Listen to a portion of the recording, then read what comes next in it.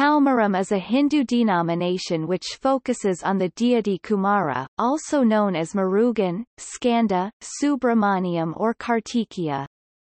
However, most devotees of Kumara also revere members of his family, Parvati, Shiva and Ganesha. The important theological texts relating to Kumara are a part of the Shaiva Agama canon.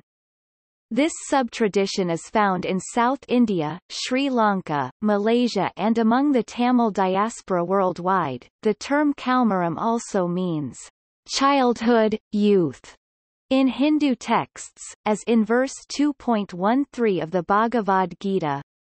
It is sometimes a substitute for brahmacharya stage of life.